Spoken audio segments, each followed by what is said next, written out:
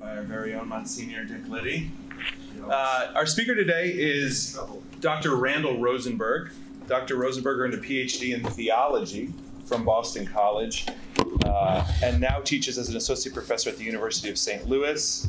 He teaches courses in theology, the foundations of theology, a course that I would love to take called Love and the Human Condition. I can't tell if that's a tragedy or a comedy. And the theology of the human person. Just 2 years ago, he published a book entitled The Givenness of Desire, Concrete Subjectivity, and the Natural Desire to See God. His talk today is taken from that investigation and asks whether or not people have a natural desire for God. And if so, what might that look like and its different forms be today? The title of his talk today is called The Desire for God in a Secular Age, St. Therese of Lisieux and Etty Hillesum on the board there. After his talk, just to give you a sort of sense for how the events are going to go, Randy will speak to us, I assume, for about 40 minutes or so. And then our own Professor John Laracy from the Religious Studies Department is going to give a response to him, and then that'll set some questions for us, and we'll open it up to the floor. For my students anyway, probably for all students, if you want participation points, you have to stay through the Q&A. So just to tell you how these things tend to work. So if you join me in a round of applause for Dr. Rosenberg. That's great. I see you have a mean professor here on campus.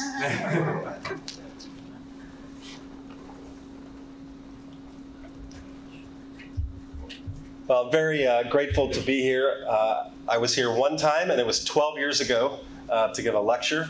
It seems like only yesterday, and just had a great time last time, so I'm excited to be here. Very grateful for the hospitality from Monsignor Liddy, who picked me up in the airport in pouring rain yesterday. It was quite a flood. And of course, Greg for organizing, and Danute and Linda and everyone involved in bringing me here. So very delighted to be here. What is it about saints or models or exemplars that captures us? What is it about them that awaken the human spirit?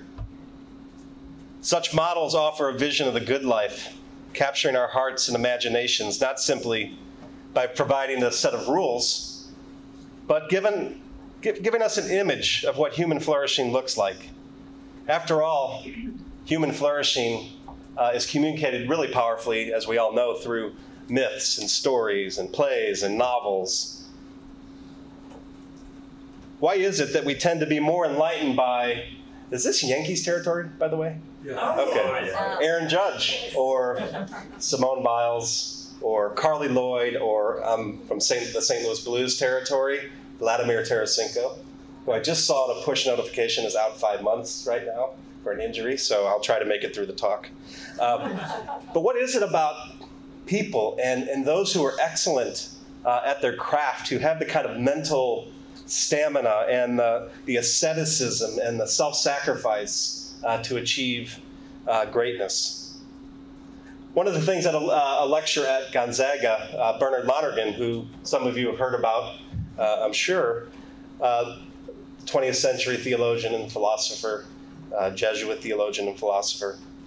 One of the things he challenged those doing theology to is to be attentive to religious experience. And he said only in the climate of religious experience that our thinking about God flourishes. And so the aim of the lecture tonight is to ask something like, what might a desire for God look like in a secular age? And how might we think theologically about such desire? All right, a desire for God, a desire for holiness, with attention to concrete examples of religious experience. Just briefly said, this idea of the desire for God, a brief note on the desire for God in the Catholic intellectual tradition. Now, there's all kinds of ink spilled over these issues, but bare bones in the Catholic intellectual tradition, our desire for God is written on the human heart.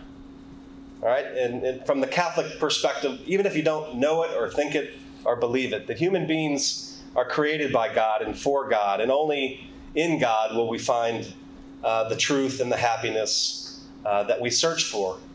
All right, and I think it's fair to say We all yearn for a good life, for happiness. All right?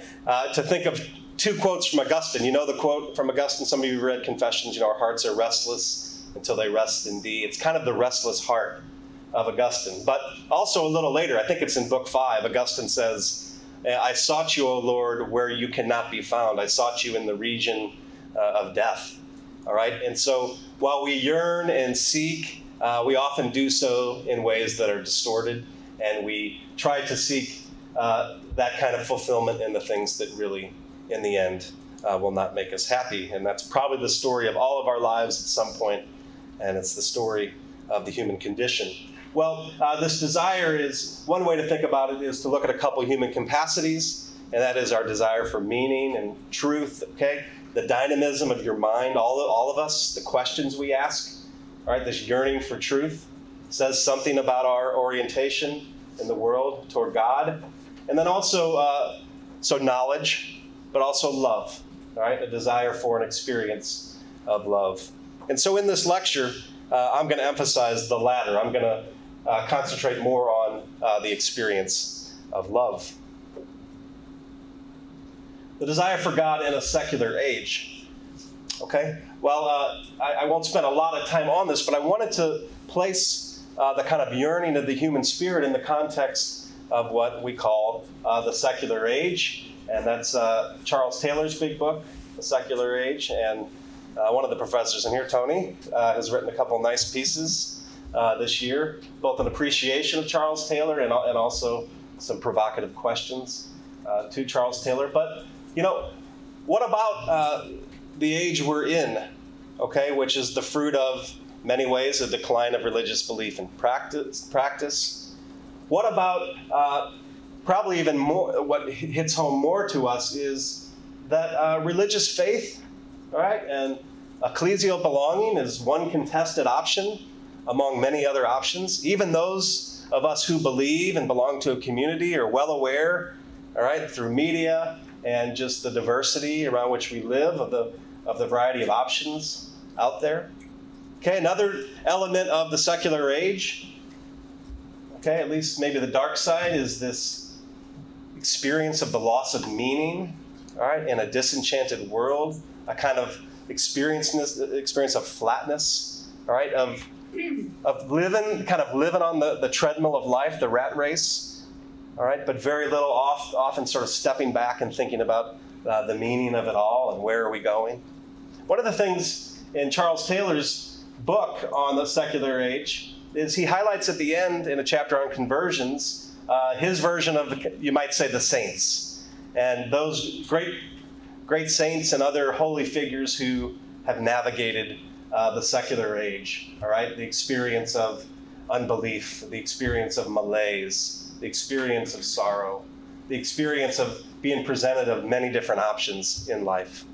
All right, so I'm following along in that vein this afternoon, and I want to look at two really very, very different people, okay, in some ways, Therese of Lisieux and Etty Hillesum. In many ways, the French Carmelite and the Dutch spiritual seeker occupied different terrain in the 19th and 20th century spiritual landscape. Therese was reared in a French pious Catholic household, with all of her surviving sisters entering cloistered religious life. Etty was raised in a largely secular Jewish household, smattered with an eclectic mix of Christian, Jewish, philosophical, literary, and poetic influences. Therese lived as a celibate behind the walls of the Carmel. All right? She was a sister, a cloistered sister.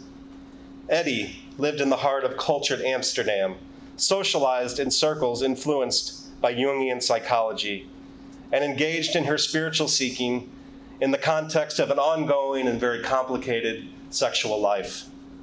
In fact, she considered herself, and I quote, accomplished in bed, just about seasoned enough to be counted among the better lovers, end quote. And yet there were also points of striking contact. Both achieved a level of spiritual maturity at a young age, meeting early deaths in their 20s. Both communicated to us through journals and letters. Both embody not so much a large political program of rooting out systematic injustice, but the little way of love alone. This is not to deny a connection between the contemplative life and public political significance. It's just to emphasize their mutual commitment to simplicity of life and daily contemplative practices. And it's that fueled their works of charity. And so there's a lot to be explored in these thinkers. And I thought I would set a kind of theoretical grounding, all right, in Trinitarian theology, and then say more about each of their lives in connection to one another.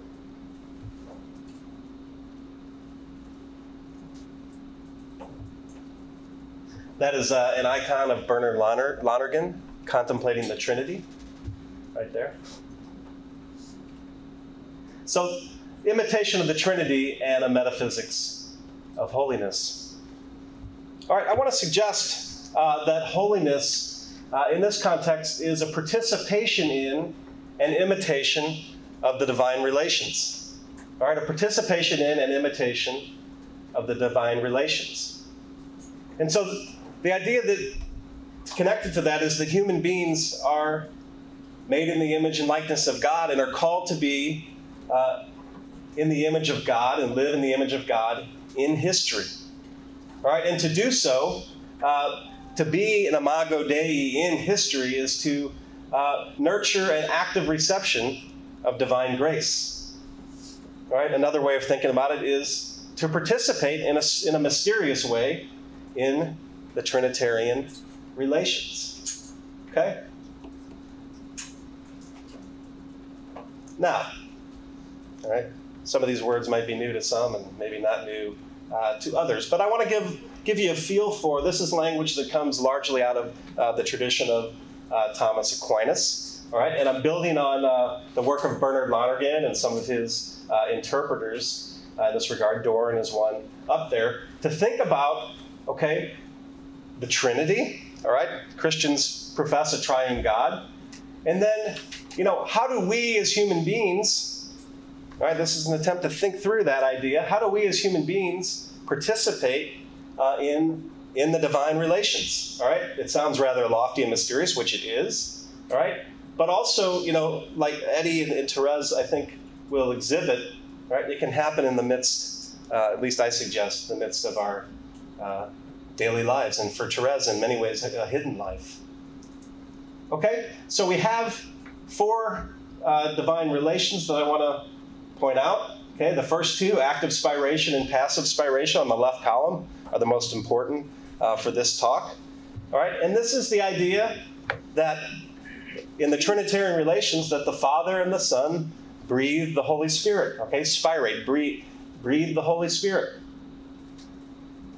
All right, and the second one, passive spiration, is the Holy Spirit, who is the preceding love of Father and Son. Maybe some of you read Augustine and heard similar language about the Holy Spirit as the preceding love of Father and Son. All right, and then we have paternity and filiation as well.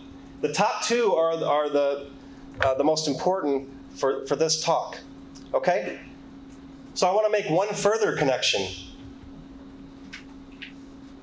All right, so if the left column are human ways, created human ways of participating in the divine relations, so sanctifying grace, the habit of charity, the indwelling of divine wisdom, all right, that's the incarnation, Christ, and the beatific vision, right, seeing God face to face.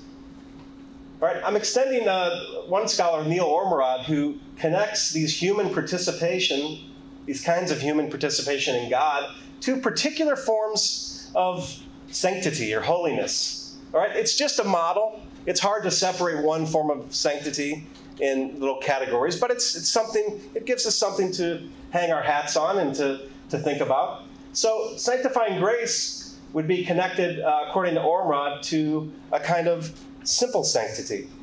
All right, this would be the little way. This would be receiving God, okay? Sort of receiving the love of God, okay? The God who loves us without conditions. The habit of charity would be sort of extending that reception of God's love, right? I mean, to build the kingdom up in the world, okay? To love God and to love neighbor, okay? That's the habit of charity, at least the way I'm defining it with the help of Lonergan and Dorn. All right, and this would be more of a, if you think of the little way as a kind of quiet, a quiet form of sanctity, right? Apostolic sanctity would be more sort of building up the kingdom in the world, you might say. And if Therese embodies kind of simple sanctity, maybe with the habit of charity, the apostolic sanctity, we think of, Ignatius Loyola. I come up from the Jesuit end of things. Or Dorothy Day, somebody like that. Okay, building up the kingdom in the world. Oscar Romero. There are many others. Okay, so keep that in mind, this link between active spiration, sanctifying grace, the top column, and simple sanctity. Okay? Right, so the consoling, complacent love, the invitation to rest and be transformed. Okay, being on the receiving end of God's unconditional love. And second of all, passive spiration, the habit of charity, apostolic sanctity. And this is the habitual orientation of enacting God's love in the world. Right, loving God with heart, mind, and soul, and neighbor as ourselves. Working for the kingdom. Embracing the return of evil for good. Those kinds of things. All right, so keep these two categories in mind as I continue. And I'm building on that the starting point for a kind of theological investigation, the kind of what I'm doing today, is active and passive spiration as realities that are universally accessible. Okay? In other words, that can be lived out certainly within the bounds of the church, or the visible church, the visible boundaries of the church, but also outside of the visible boundaries of the church, which brings in, of course, Etty Hillesum, as I'll say in a little bit. And so a guiding question for me is, what evidence is there that Therese and Hillesum give incarnate meaning to sanctifying grace, or simple sanctity, and the habit of charity, apostolic sanctity?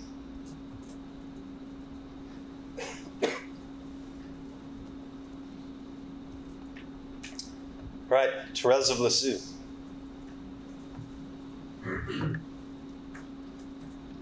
So, mindful of those categories I laid out, I turn to perhaps the more interesting part of the talk, and that's the lives of these two women.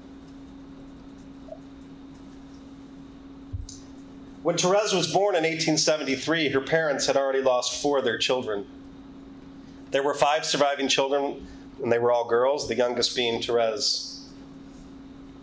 Okay, 4 years later, her mother died of breast cancer at the age of 46, and her father moved his family to the town of Lisieux. Whereas Etty Hillesum experienced a largely secular upbringing sustained by eclectic philosophical and classic and religious sources, Therese was thoroughly Catholic, as I mentioned before. So contemplative life, right? Contemplative life and openness to the world. A full examination of her life and witness in the world, of course, would include all kinds of historical and biographical and even psychological analyses. But as Balthazar notes, Therese understood the act of total surrender to the triune God as the highest possible form of engagement on behalf of the world's salvation. It's pertinent to note the fate of contemplation in the contemporary world. One can discern in many ways a widespread assault on silence and on contemplation. Right? And most of us are part of that assault, I would suggest. Openness to the world for Therese was more than a dialogue measured by practical goals and successes. Short-sighted posture ignored the deeper insight into the contemplatives, and that is this. Far from being a flight from the world, contemplative forms of life in the church take encounter between the world and the living God of Jesus Christ to its most radical point. That's a picture of Therese and her sisters. So the little way. One of the dominant images of Therese, okay, known technically as St. Therese of the Child of Jesus and the Holy Face, is the little flower. It seems to me, writes Therese, that if a little flower could speak, it would tell simply what God has done for it and without trying to hide its blessings. While the designation of little flower sounds sweet, it also can be interpreted as Therese's genius for sisterhood. Her way of placing herself as an equal in the midst of the masses of simple folk who will never be specifically noticed or acclaimed. Therese, of course, had intense desires to do great things and was tortured by these desires. It was only in the discovery of her vocation that this torture subsided. Her story reveals, as does Etty Hillesum's, that when we come to rest in God, we become single-hearted creatures. But that this path to simplicity, all right, is often complex, torturous, fraught with painfully conflicting desires and dreams.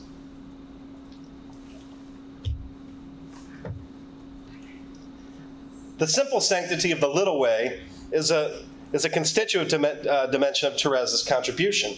The little way is a process, you might say, of demolition. It demolishes an obsession with performing great deeds. All right? It's a demolition of religious facades. The living flame of love sends the saints to spread the fire, not to be dampened by bourgeois Christianity. Therese was a fighter by nature, fearless, assertive, which explains her devotion to Joan of Arc. When you often think of Therese, you don't think of Joan of Arc.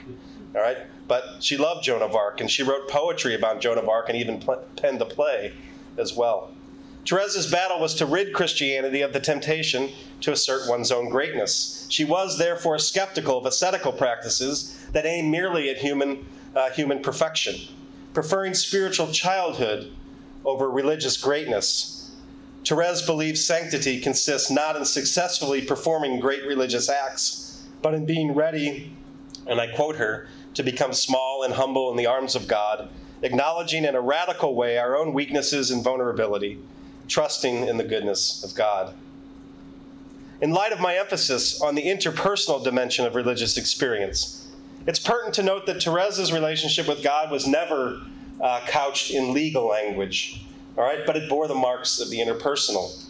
To the average Christian, this love may seem a little overdone, if you've read some Therese. To the unbeliever, it might seem a little childish. All right, to those standing outside a relationship of love in general, this inner secret realm seems somewhat incomprehensible. But even if misunderstood, lovers delight in roaming in such spaces. Right? And she was a lover. Therese's model of the little way constitutes a way. Okay? She's not Thomas Aquinas. She's not Elizabeth Ann Seton. But in another way, you can think of her way as the way, insofar as it's centered on love, okay? Which is the heart of Christianity. The little way demands not great action, but surrender and gratitude. Okay, doing small things with great love. Therese possessed high aspirations, as you may know, to be a warrior. All right, she even said she wanted to be a priest, an apostle, a doctor, a martyr. She hoped to embark on apostolic missionary adventures around the world that led to her martyrdom, the kinds of things she read about in the great stories of the saints. But after meditating on 1 Corinthians 13, all right, Paul's great meditation on love, she realized that heroic deeds are nothing without love. All right, remember the line, I can hand over my body to be burned, but without love, I am nothing. All right, that became a real living reality in her life. And so she discovered that her vocation was to love. And that's the little way, and it's the little way that would be accessible to all. All right, now,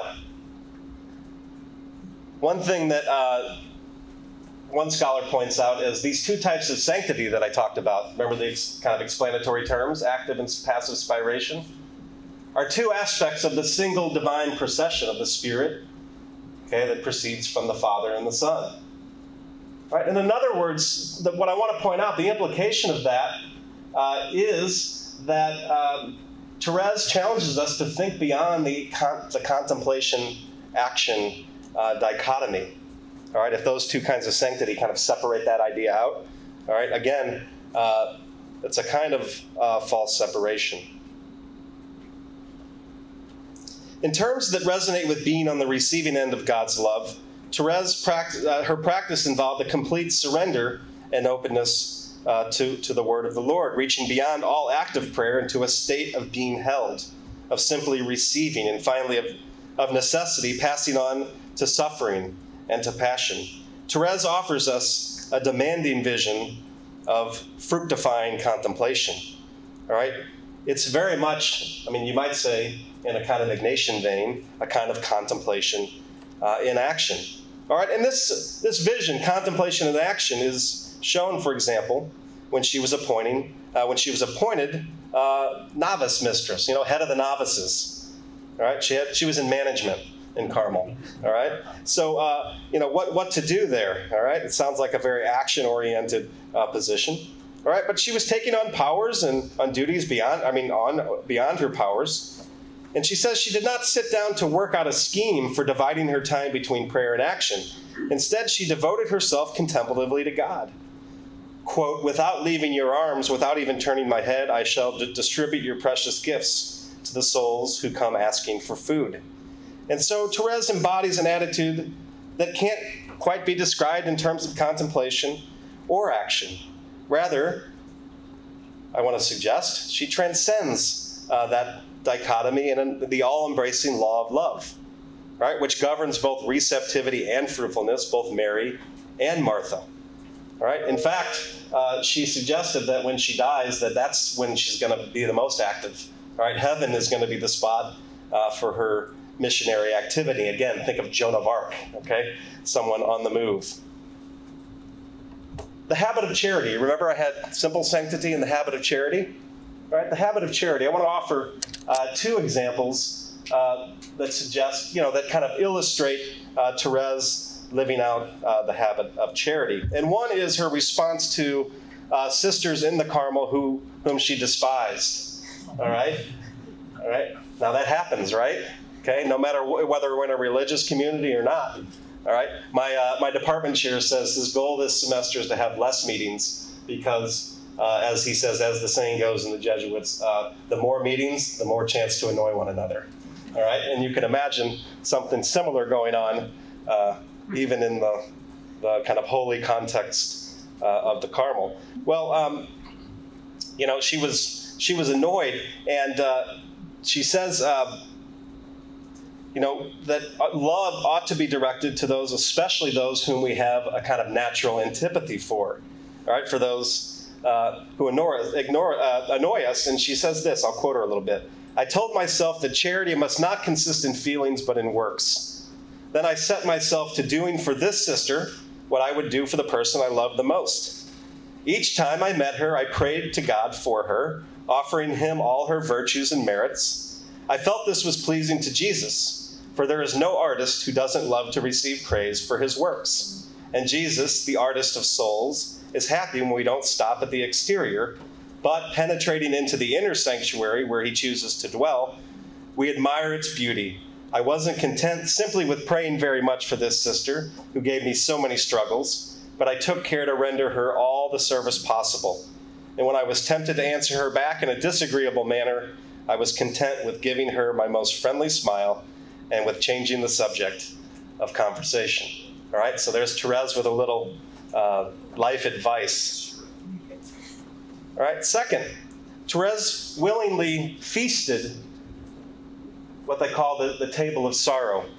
All right, and if the other example was a little bit, the kind of not mundane, but the real challenge of like daily life, right? All right, and kind of getting along in community. All right, but she also experienced a kind of dark night of the soul. And if you only have a limited knowledge of Therese, you may not know her experiences here. All right, she experienced the night, and the night was integral, right, to her mission and her charity to unbelievers, all right, a desire for God in a secular age, as I just mentioned. In some ways, Therese dwells in the midst of a secular age. She comes to the conclusion, she says, that there are actually people out there who don't believe in God, all right?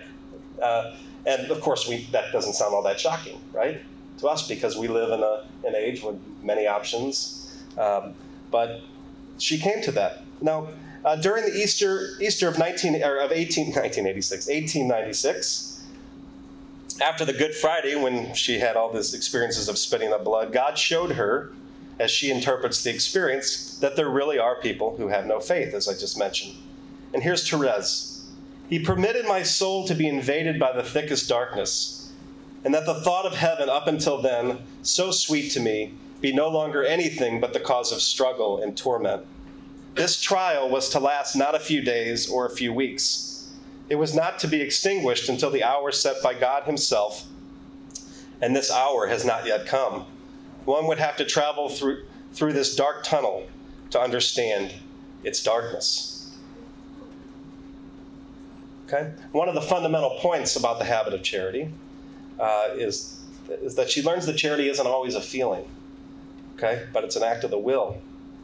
And in the midst of all these feelings of darkness, she begs for mercy for her unbelieving brothers and resigns herself to sit with these poor sinners, as she calls them, at the table filled with bitterness. And I quote Therese again. When I want to rest my heart, weary of the surrounding darkness, by the memory of the luminous country after which I aspire, my anguish only increases. It seems as if the darkness, echoing the voices of sinners, is mocking me, saying, "You dream of light, of a fragrant homeland. You dream that you will possess the creator of these wonders for all eternity. You believe that you will one day emerge from this gloom. Go on. Look forward to death, which will give you not what you hope, but a still darker night, the night of nothingness." All right, so she imagined this voice ridiculing her. All right, and so there was a real deep spiritual anguish that Therese experienced. Though there is still debate over the precise nature of her dark night, most scholars suggest that Therese probably experienced significant subjective desolation without technically losing her faith. Therese understood herself as standing among the sinners, no longer separated in any way from their condition, experiencing the fullness of alienation from God. Etty Hillesum, The Thinking Heart of the Barracks. If Therese of Lisieux is accessible through her profoundly yet challenging little way, Etty Hillesum is, for some contemporary seekers, perhaps even more accessible. Her vivacious demeanor, her erotic pursuits and struggles, her rearing in a house gifted with intellectual and artistic talent, and yet complicated by mental illness, and her spiritual pluralism make her even more relatable to many sojourners in the secular age. Born in the Netherlands in 1914, Etty, an assimilated Dutch Jew, was the oldest of 4 children. They were middle class, a socially well-established family. All right, they were part of the ethnic Jewish community, but didn't participate in Jewish religious practices. All right, she respected her father, and she had much in common with him, but she did not share the skepticism which kept him from social contracts and denominational organizations. His intellectual attitude of situating himself above mundane reality characterized him to the end of his life. Her mother was unbalanced, difficult. All right, normally that's the mother-in-law. All right, but the mother was unbalanced and difficult, extroverted, domineering, and Etty shared a lot of the tonality of her mother's life. All right, she was well aware of her mother's shortcoming, and she even remarked once that my mother should be a model of what I must never become. All right, and yet I think they were really a lot alike. Her brothers, Jaap and Misha, were both talented and emotionally disturbed. One brother suffered from schizophrenia, and the other, a very promising pianist in Europe, was hospitalized for a time with psychotic episodes. And so we see in Etty's journals, all right, experiences of inner fragmentation and depression and immobility and sleeping for long stretches at a time, all right, experimenting with self-medication, experiencing moments of physical and internal fatigue, mood swings, and the like. When she was in Amsterdam, she was working as a Russian tutor, all right, and her life in Amsterdam revolved around 2 communities. All right, the community where she lived, Hans the Grief, and Julius Speer, a Jungian psychologist. She had, at different times, intimate relationships with both of the men, And the relationship with Julia's spear was the most transformative and captivating for her. But, now the relation to now, I mean, maybe always, but now, so especially now the relationship would be thought of as pretty, what's the word? Not good or not suggested, So as part of his therapeutic method, Spear would engage in eroticized wrestling matches with his patients, all right, which were not supposed to lead to intercourse, all right. Etty's chronicling of his kisses and touches and casual liberties, all right, strike us, I think, is highly incorrect, all right, and I think rightly so. But some scholars have suggested that some of this was not uncommon during the interwar period, where there were eclectic psychoanalytic experiments and adventures and self-exploration, all right. But nevertheless, this was Etty's life. And she was seduced and riven by her desires, and she had romantic yearnings, but also this desire for independence. And her journals attest to that kind of tension. But I think in the end, what we see in her journals is this movement away from a kind of urgent eros, all right, of the erotic, to closer to something like selfless agape. Okay. Now, some have suggested that we ought not jump and characterize Etty Hillesum as a kind of crypto-Christian right away, all right, as many have been inclined to do. Her influences are many: Dostoevsky, Adler, Jung, Augustine, the Bible, Rilke, the poet, all right? And I take that critique seriously, not to sort of easily slap a Christian label on somebody. But I take an alternative approach, which is, if God is at work in the world, all right, can we not at least attempt to discern vestiges of the Trinity, all right, in the lives of human beings, and even a life as complicated as Etty Hillesum? All right, so I draw on John Paul II. The Holy Spirit offers everyone the possibility of sharing in the Paschal mystery in a manner known to God. And Benedict XVI, interestingly enough, his Ash Wednesday homily right before he announced his resignation, all right, wrote about Etty. And he talks about Augustine and Paul and people who have undergone conversions, but he said Etty is someone to turn to in a secular age, in an age when, in some ways, the religious has been eclipsed, the sacred has been eclipsed. And we find in her, and this is Benedict, in her disrupted, restless life, she found God in the very midst of the great tragedy of the 20th century, the Shoah. This frail and dissatisfied young woman, transfigured by faith, became a woman full of love and inner peace who was able to declare, and I quote, "I live in constant intimacy with God." And so, briefly, I'll say something about the little way of Etty, okay, and also the habit of charity in Etty, the same way I did with Therese of Lisieux.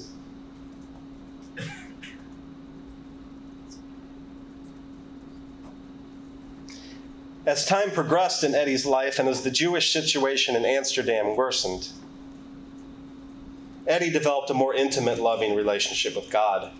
We witness a transition from her speaking of God in the third person to an I-thou encounter. In one letter to a friend, she wrote, "You have made me so rich, O God. Please let me share out your beauty.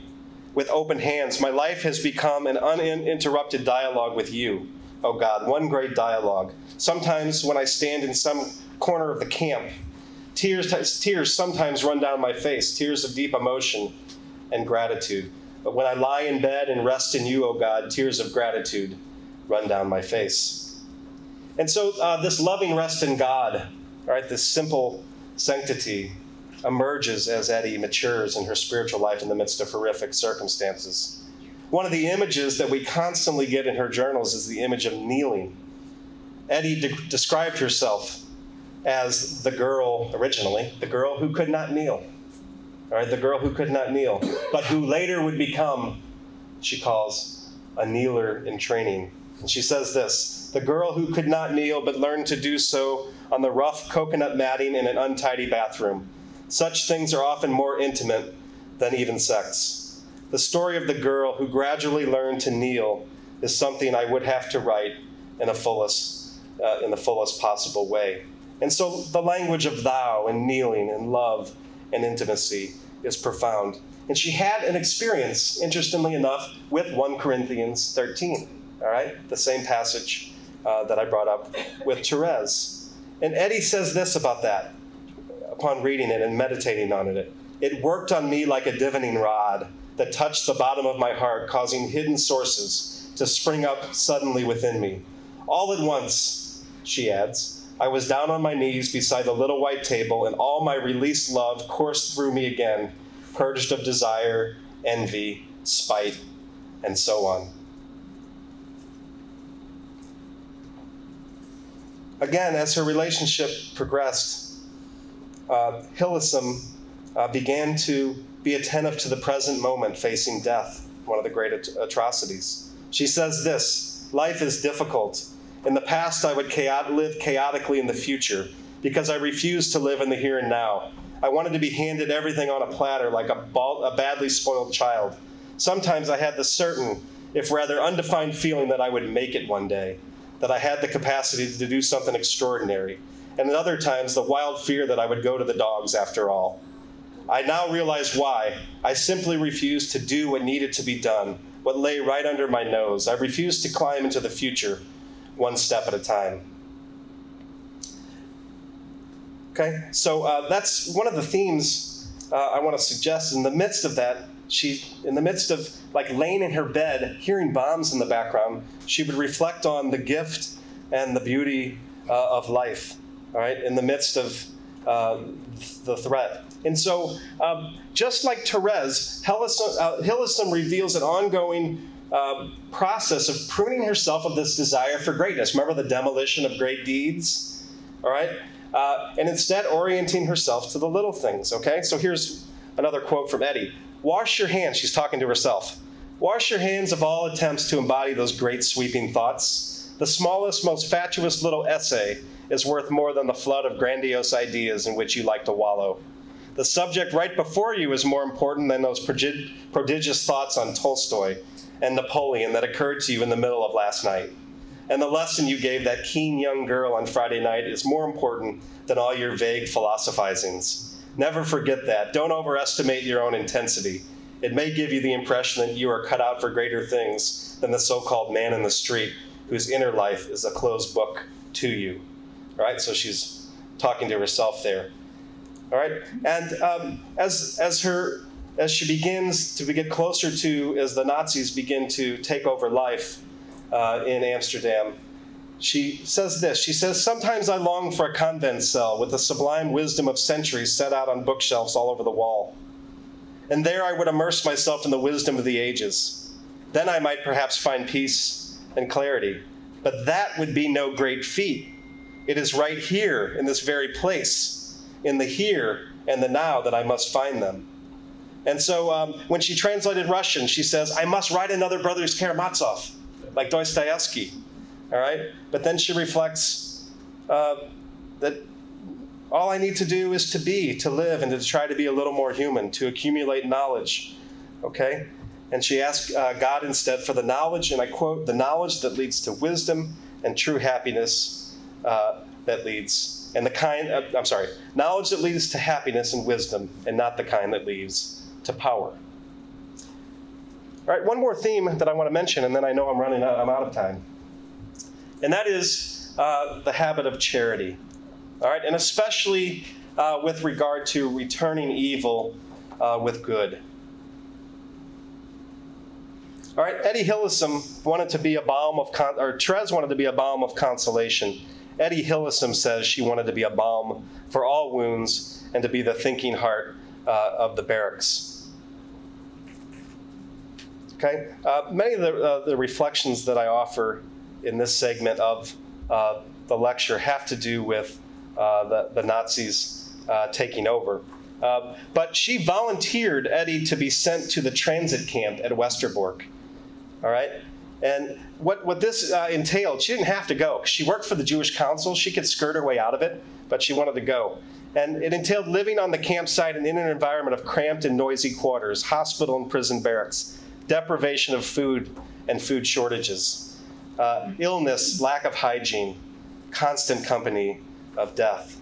And it's in the midst of that that she began to nurture a deep prayer life.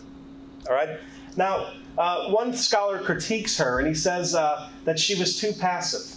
All right? What she did is she began to try to root out hatred in her own heart, especially hatred for all Germans. She says we ought to think of also the mothers of the Germans who are also crying and in tears out of loss. And she treats with Nazi guards, all right? She said to one, "What, did your girlfriend break up with you today, the way you're acting?" All right? She's a humorous kind of woman. But she talks about the kind of evil and disorderedness that crosses all of our human hearts. And her response to evil was in many ways a kind of nonviolence response, okay, and the response of not fighting evil with evil, but to fight evil with love. And in that way, somebody like Todorov, a scholar facing the extreme, says, "I would really love to be around her. I'd love to be friends with her. She seems like a great lady, but I cannot recommend her to the downtrodden of the earth," because he saw a kind of passivity in her that he could not recommend. And I want to suggest that I think Etty still offers us a legitimate mode of responding to evil. All right? Now, not everybody did that. Dietrich Bonhoeffer discerned that it was legitimate to assassinate Hitler. Dietrich Bonhoeffer, the Christian theologian. All right? But Etty herself chose the little way of love, returning evil with good, evil with love. And I have some quotes up here from Etty on not getting caught up in the cycles of violence, which very evident in her time and also evident throughout human history. Okay? And the last quote there, "Do not relieve your feelings through hatred. Do not seek to be avenged on all German mothers, for they too sorrow at this very moment for their slain and murderous sons." All right? I end the paper, but I'll end there, but I do end the paper with a little section on the movement from the heavily erotic to agape in Etty Hillesum. And that it was somehow her experience of passion, I think, opened her up to a deep compassion, all right? And it gives me hope for all of us in life. So that's been my work today, to think through these Trinitarian realities in the very short and broken yet fascinating lives of Therese and Etty. Thank you.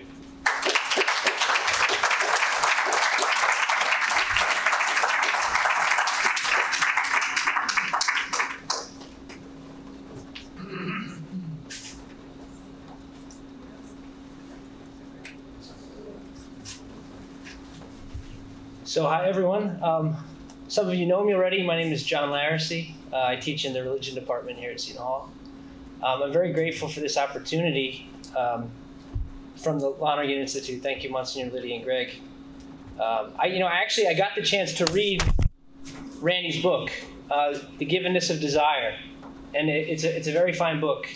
One of the things I loved about the book was the way Randy brought Bernard Lonergan into dialogue with a number of theologians, right? So the dialogical aspect of the book was great. And in particular, I'm a scholar of Balthasar. That's my main subject, my main specialty. So, he used Balthasar, and in particular on this subject, Therese of Lisieux. So this is nice that this is actually an opportunity to continue this dialogue. Now, Randy's lecture is titled "The Desire for God in a Secular Age." And, I'm kind of responding also to Randy's book, not just the lecture. And, in Randy's book, it seemed to me the main question is, in what sense do we humans have a basic desire for God, And then, using Lonergan, it seemed, what happens is, when we receive grace, we fall in love with God. And so Lonergan talks about being in love with God. And after reading Randy and reading Lonergan, I was left with this question of, what does this mean, being in love with God?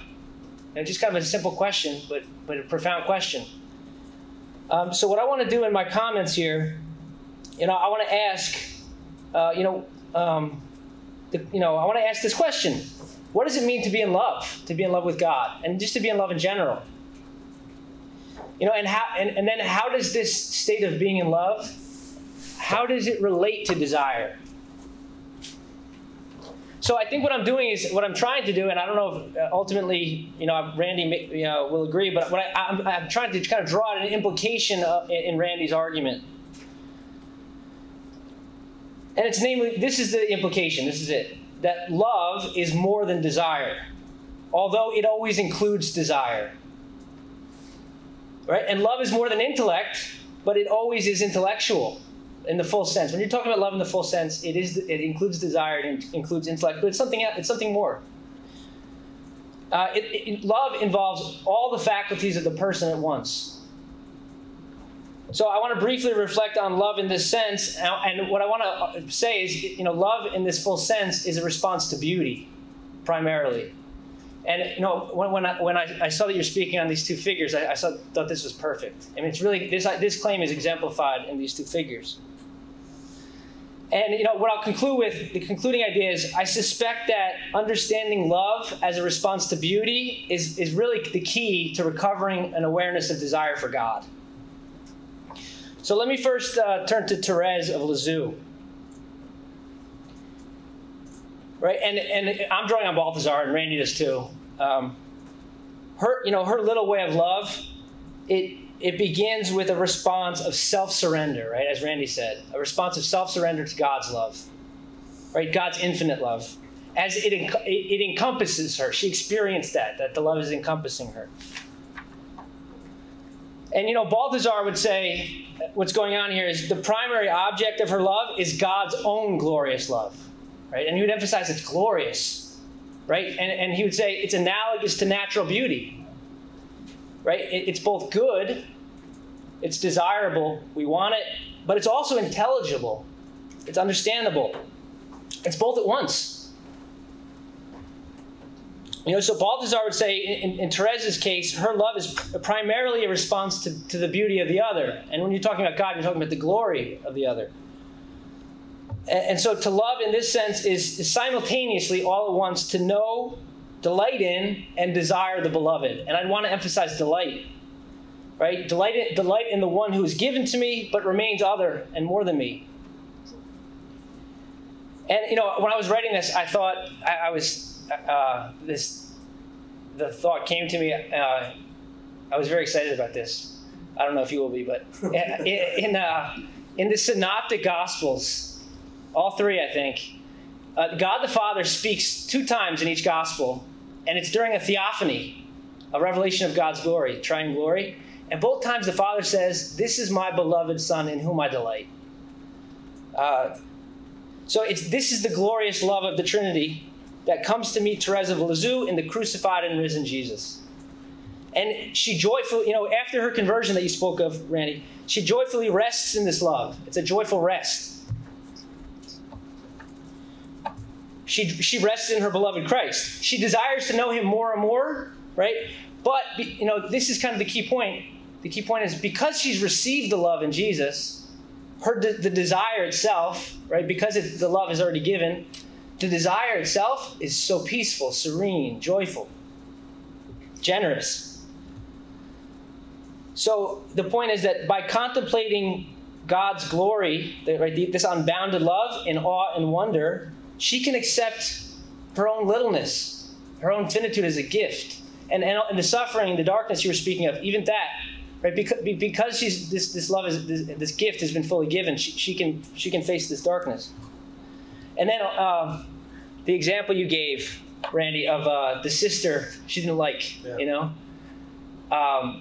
what strikes me about that in relation to my point here is she focuses on the beauty of the sister, and that allows her to love, focusing on the beauty, the unique gifts that the sister has. Now, let me turn to Etty, Hillesum. Now, she's not Christian, but nevertheless, I see a similar form of love in her.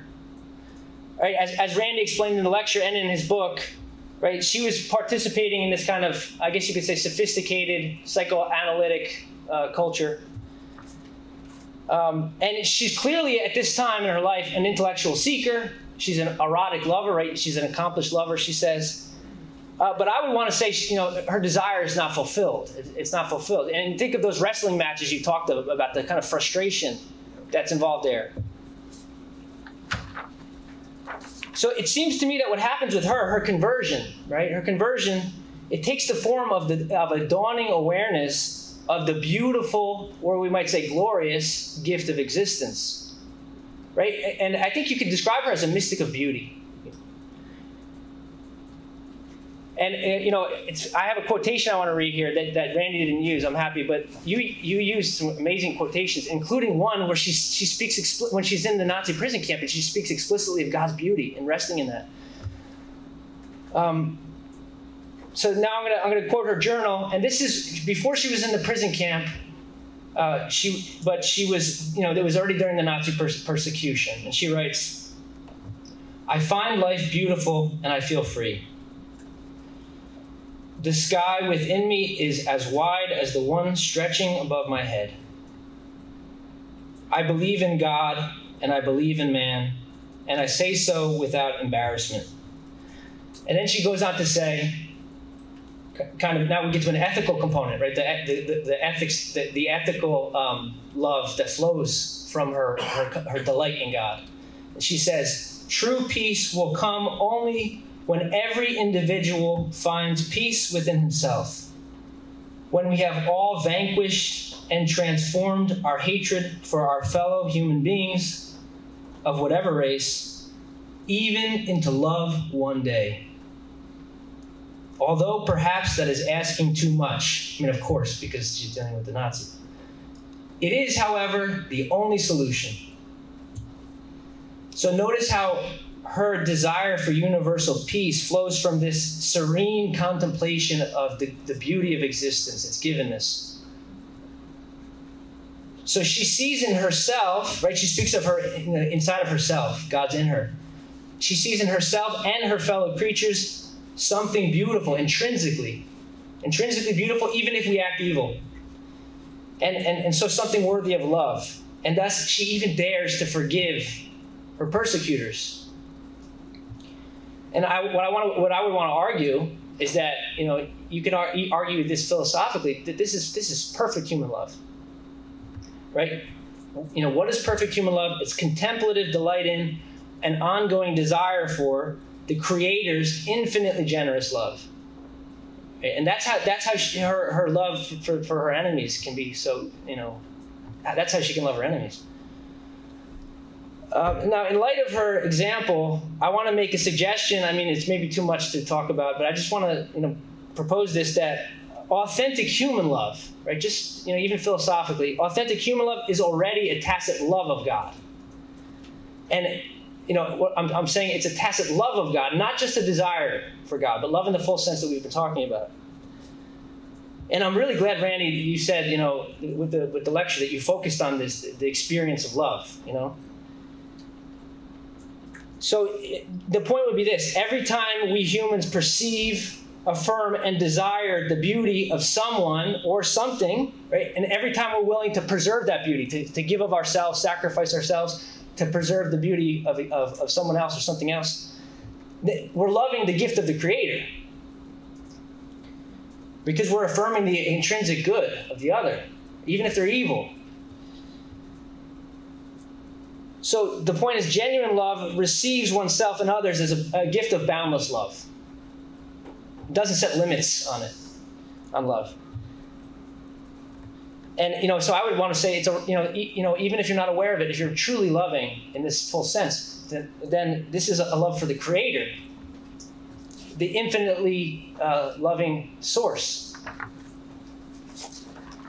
Now, in Randy's book, though, you still have to say, from a Christian perspective, part of the point of the book, and I would agree, is that the gift of grace in Jesus Christ is still something more. There's still a desire for more for an eternal sharing God's own inner love. And that's through Jesus Christ. So that's kind of the theological point I want to make. Now to kind of transition to questions, I was kind of, to try to make this concrete, I was thinking about how this, how might we bring this to bear on the cultural situation. And Randy, you referenced Charles Taylor, A Secular Age. And he speaks of the malaise of modernity, the malaise. And, I kind of wanted to address this. And so let me raise a few questions and then a proposal. My main question is this. Does desire, right, the individual's desire, does it become acquisitive when it's detached from love in the full sense? In other words, does desire become a desire to possess merely for oneself, right? And then it's unsatisfying. You can never satisfy it. And at least this malaise. And Randy, you're very aware of this in your book, this issue, because with the dialogue with René Girard. And so as Randy points out in his book, the rapacious desire is a problem in the consumer economy, right? Where this is this grasping desire that's unfulfilled, it's never fulfilled. And I'm also wondering this. This is something for academics to consider. I'm wondering if even the desire to know can become destructive apart from love for beauty, for love of being. And, for example, it seems to me that if you take the hard sciences, if you detach them from a love of the being, love of beauty, they can become destructive in their quest to know. And the desire for unimpeded technological progress can become destructive if it's detached from love in this full sense. So what I'm wondering is if, in response to this malaise of modernity, if what we need to recover is, human love, a basic sense of love, recovery of wonder before nature, right? So a kind of contemplative approach to science, a recovery of contemplative work, a recovery of art forms that are genuinely beautiful, right? Not just provocative, but genuinely beautiful. And, most concretely, a recovery of interpersonal love in communities and family. And so it seems to me that if we're going to awaken this desire for God, we have to first awaken this love that I'm talking about. And I think this is an implication of your thesis. So I guess that's my question. Is just maybe one of the questions we can take up is, mustn't desire be understood, or mustn't desire for God be grounded in kind of a human love? Thank you. That's great. Greg, do you want me to respond to anything, or? Yeah, why don't you respond to John and take a few questions? Okay, great. Thanks, John. Really helpful reflections and a lot to think about. So maybe I'll just respond to a few things. One is, I think your highlighting of love and beauty, I think, is really important. And if anything, in the book, probably got shortchanged in speaking of the desire for God. I think things are there, and I think you helpfully, generously, really bring that out. Therese talking about Jesus as seeing the beauty in the person she didn't like. Jesus, the artist of souls, respecting the art. Of course, in some ways, I'm like, yeah, that's obvious, that's beauty, but it has. You drew up, I think, the implications a little more, and I really appreciated that. And also, more than I emphasized in this lecture, the beauty, how important beauty is to Etty Hillesum, especially that quote that you had mentioned. I remember that even when I was talking about with Therese, lovers delight to roam in those spaces, the quote that you gave from Etty, there was a similar kind of expansive notion that I found, and that's happening in the midst of the camps, or in the midst of under threat. So I love the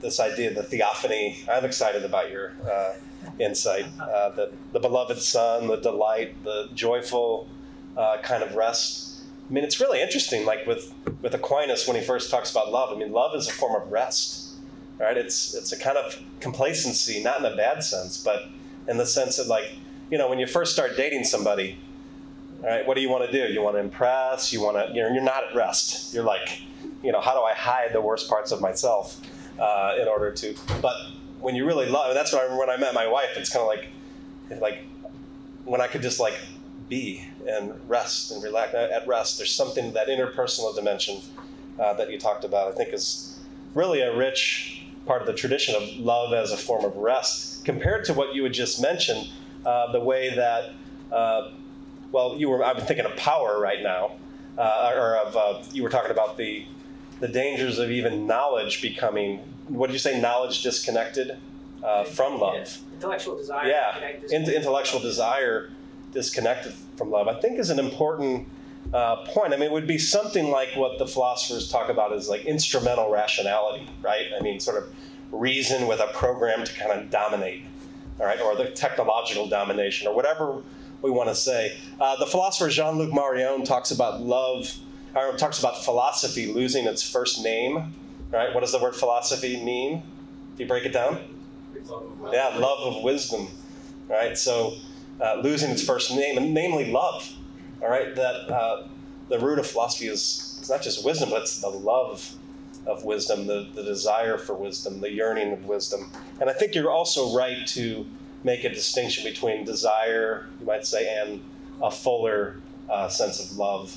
A kind of desire is a kind of yearning, all right, for completion or wholeness or whatever, or for the beyond. But what I try to do today, as you point out, is to go into some of these deeper dimensions of love in the fullest sense of the term, which involves human beings being authentic lovers, all right, in relation to the God who is love, and then breaking. And so behind the kind of throwing out some of these explanatory terms, inspiration and those things, is to try to get at love in the fullest sense of the term. So I think I walk away with the beauty thing and to highlight the experiences of love and the interpersonal community, authentic love, and sort of in the face of the malaise of modernity, as you talked about, or the kind of imminent feelings of flatness and in the secular age. So I walk away with, I think, take away some of those points from your response.